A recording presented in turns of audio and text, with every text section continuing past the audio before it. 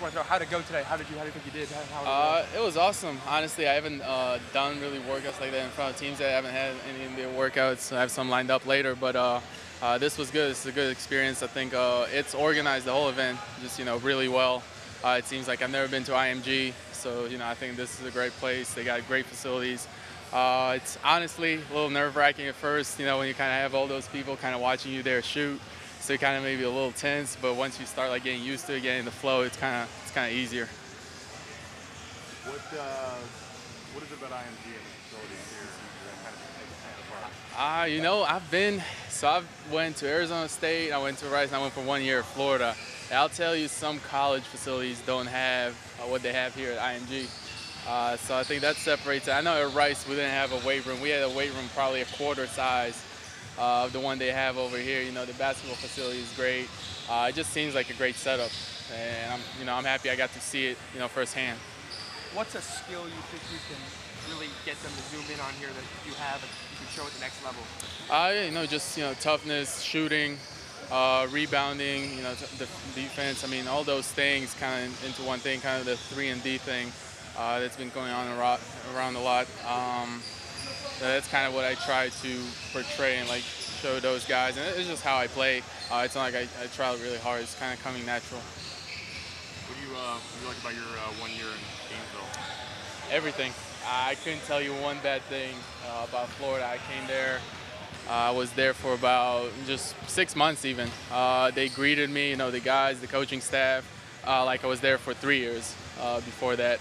And it's, the relationships I built there and the people I met there, just great people all over the place. I think you're the only Gator that played all 34 games, so what kind of have you done any sort of fitness to allow yourself to play that long, and now you'll be kind of equipped to Yeah, game where you play more games? I take pride in that. I don't think I've ever missed a college practice or a college game in 5 years that I've been in college basketball. I kind of take pride in that.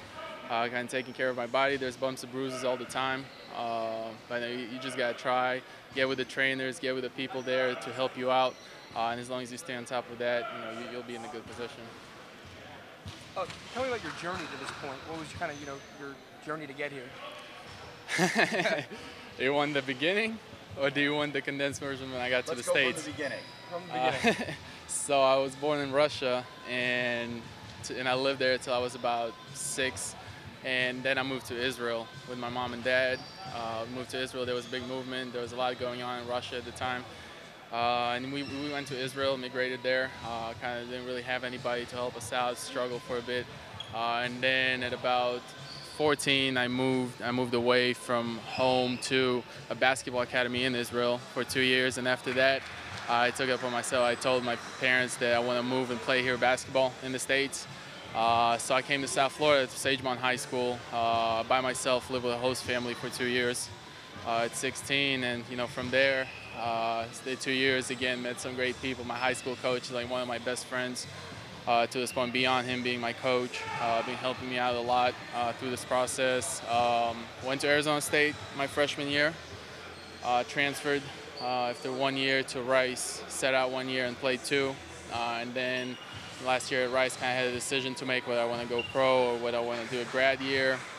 So I was kind of in between, and then I decided to give this thing one last go around to kind of stay in the States, give myself the best shot, making my dreams come true. That's when I went to Florida for 1 year. That's the condensed kind of version.